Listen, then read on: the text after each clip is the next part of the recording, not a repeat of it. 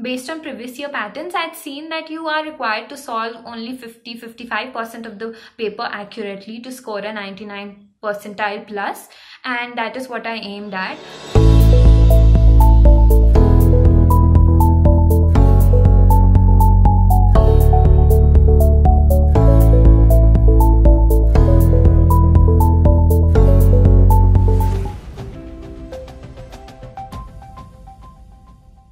For the past year at InsideIIM, we have been conducting one-on-one career coaching sessions as counsel, short domain-specific courses as Masterklasses, and university-affiliated certificate programs.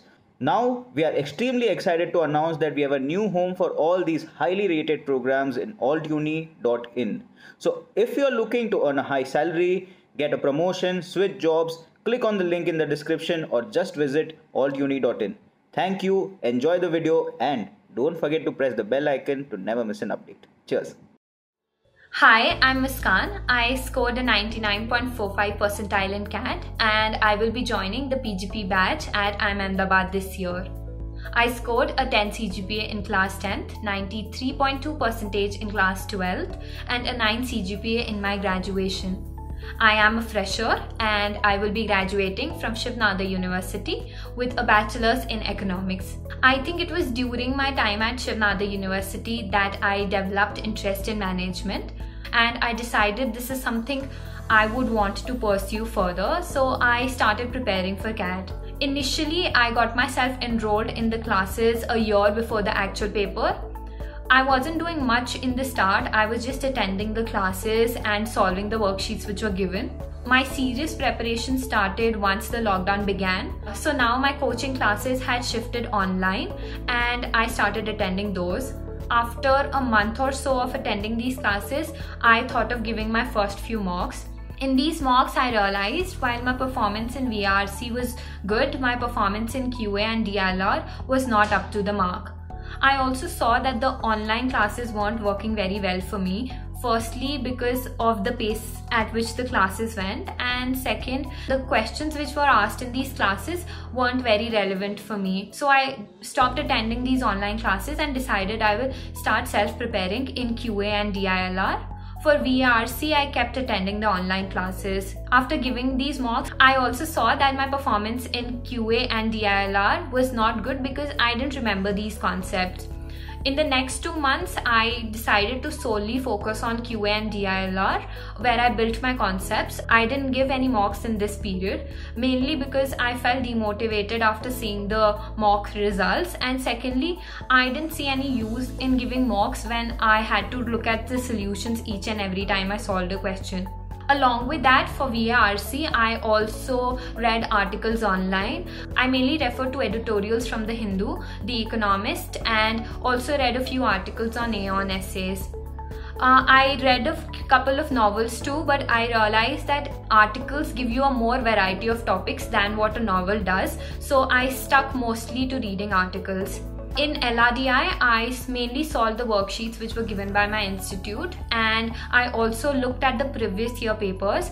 In DILR, it is very important to look at the previous year papers because it gives you an idea about the type of questions that are previously asked and the variety of the questions that can be asked. This helps you in some way gauge what kind of questions you can expect in the papers. In QA, I mainly focused on building my concept. For that, I refer to this book by Nishit Sinha on quantitative aptitude. For topics that I found tricky, I would either watch lectures on the institute's website or I would go on to YouTube and search for any material that was freely available. With this, I started to build up my concepts, and after 2 months or so, I was pretty confident that now I know the concepts and I should start giving mocks. The first mock that I gave, I was very disappointed because my performance in QA and DILR hadn't improved now also. I analyzed those mocks, and after solving the mock again after giving the actual mock, I saw that I can solve the questions later on, but it is difficult for me to solve those questions in the stipulated amount of time which is given for the mock. A reason for that was my calculation speeds. In the coming few weeks, I focus mainly on building on my calculation speeds. I learned tables, reciprocal, squares, cubes, etc. For For analyzing mock, even if I had a question right or wrong in the actual mock, I would still solve it again and then look at the solutions. For analyzing a mock, I would solve the question again after solving the mock, irrespective of the fact whether I had got it right or wrong in the first place. After that, I would look at the solution to see if there's a better way to reduce time. Along with this, I would also compare the time I had taken versus the time other people had taken to solve the same question. I would also look at certain questions which I had gotten wrong and would see if this question was worth attempting, or I should have focused my time on other questions which were easier. This way I built on further and I started to see improvement in DILR and QA. Now I started to lag behind in VARC, mainly because I was mostly focusing on the other two sections. In VARC, I realized that VA is my strength and RC is not so much. So my strategy mainly was to solve VAs first in as little time as possible and then move on to RCs.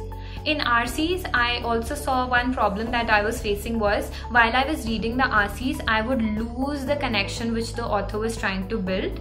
To overcome this problem, I started to create flowcharts where I would take one or two central ideas from each paragraph and then I would connect it via means of a flowchart. Before attempting the questions related to that RC, I would go through the flowchart to establish whatever the author was trying to communicate, and then I would solve the questions. In solving the questions for VARC, one more thing that helped me was to eliminate the answer choices rather than select the right ones. While giving mocks for VARC, mostly I would solve the VA section first and then RCs. But on the actual day, I had to switch my strategy. I started with solving the VA section first, only to realize that it is slightly difficult. At that point, you also need to realize if it is difficult for you, then it's probably difficult for everybody else. I switched my strategy at the last moment and I started solving the RCs first. This way, I was able to solve RCs which were comparatively easier and score some marks in that section. In VARC, my strategy was not to attempt a lot of questions rather than attempt each and every question with the utmost accuracy. Now coming to LRDI. In LRDI, my focus was to solve the easiest sets first. So I would give the first 5 or 6 minutes to set selection. I would go through each and every set and arrange them in the level of difficulty. I would then start with the first set and go on to sets which were more difficult. In DILR, it is important to solve one set in the first 10 or 15 minutes because it sort of relieves you of the mental pressure that is built on.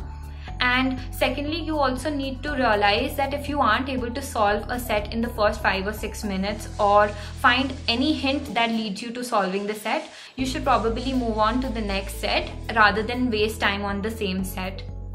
In QA, I played on to my strengths. I knew that questions with lengthy calculations would take me longer, so I would first solve questions which didn't involve a lot of calculations and then move on to questions which were easier but involved certain calculations.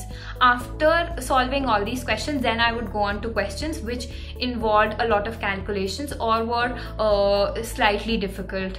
Along with this, my focus on every section was on accuracy. Based on previous year patterns, I had seen that you are required to solve only 50-55% of the paper accurately to score a 99 percentile plus, and that is what I aimed at. So I tried to solve 55% of the paper with utmost accuracy, and that is how I went about it. To anybody who's preparing right now, my first tip would be to focus equally on all sections. I neglected VARC and lost the advantage that I had in that in the start. I would suggest you to not do that and divide your time and energy equally towards all sections while focusing a little more on sections you're weaker at. Second, it is very important to be in the right frame of mind when you're giving the actual paper. So stop doing anything that you are doing or giving new mocks in the last 2 or 3 days. Focus on being calm and do something that you enjoy so that you are in a calm and composed state of mind to give the actual paper. Along with this, while preparing, I think the key is to stay consistent. even when things are not going well, you need to just focus and build on your strengths and improve on your weaknesses. You can do this by analyzing mocks well and then going on from there. Along with this, one more thing is to remember why you started the entire journey. This way you will stick towards the end, and if you put in efforts from the very start to the very end, I am pretty sure you'll score well.